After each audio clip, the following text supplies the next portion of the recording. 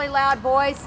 My husband, Adrian cueJustice, is from Guatemala, and he is a native Mayan, and who is very concerned about not just environmental justice, social justice, the struggle for civil and human rights, not just here in Pensacola, but all across the country and in Central America. And this is my daughter, cueJustice, and she's following in his footsteps. And today they're going to do a ceremonial dance from Guatemala that represents the importance of the earth, and it involves the 4 cardinal directions, and they'll be burning some incense, and it's a blessing for our earth so that we can have a better place for our children and our grandchildren to live.